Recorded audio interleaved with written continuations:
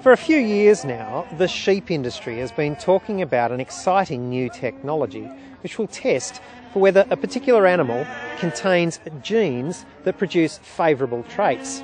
Well, now it's here, and they're calling it the SNP chip. Well, that might sound like a new brand of fast food, but it's actually cutting-edge genetic technology which will allow breeders and producers to test for those traits without waiting years for progeny test results. Dean Alan Craig has been checking out the latest developments.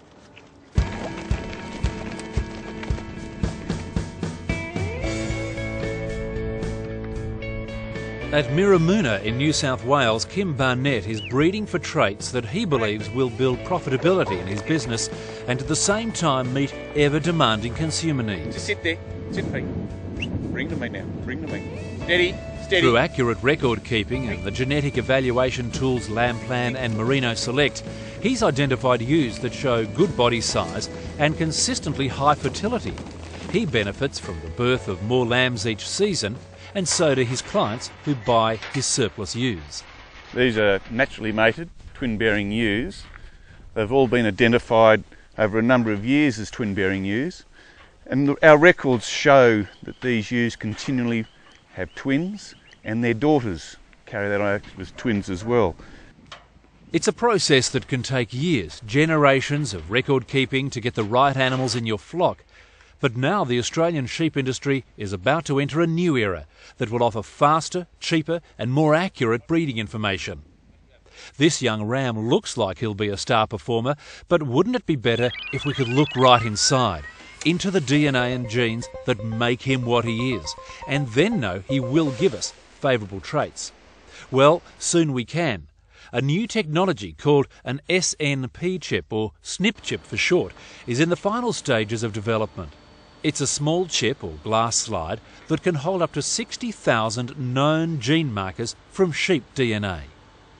With the SNP chip, and being able to identify these sheep a lot earlier, we'll be able to advance a lot quicker. And that's one of the problems in our industry, is it's very slow to advance, and we're up against that. So using the gene markers, such as what's happening in the genomics project, will advance the industry, as I say, a lot quicker, which will then flow on to the commercial breeders as well.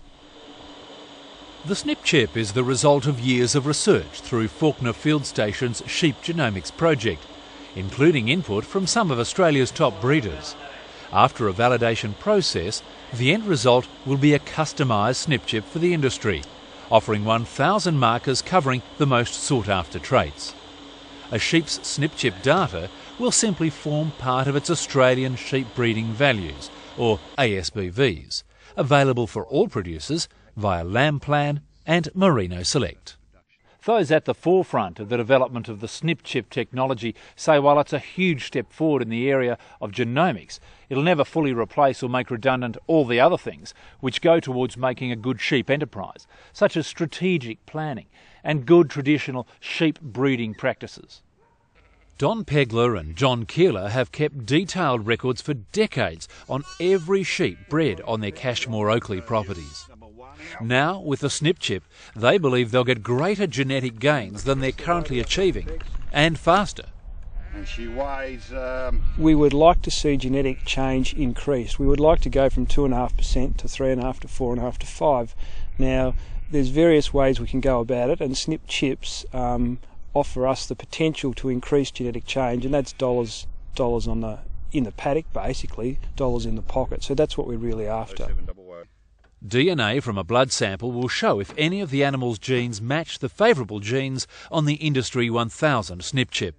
Don Pegler says his LAMBPLAN data already shows an improvement in many areas, and he's looking forward to even greater gains once the SNP chip is validated.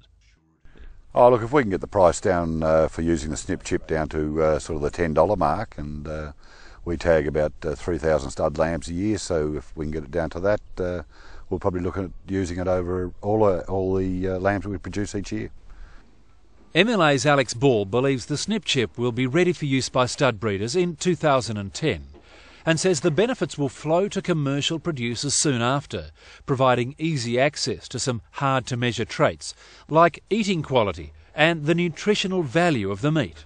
And that really sits in well with where we think the modern consumers, particularly for lamb meat, are heading, because some of the other traits that we're interested in are like iron content and zinc content and omega-3 fatty acid content, and they're going to be the traits that are really going to start to dictate how we interact with our consumers of the future, and that's perfect for the snip chip.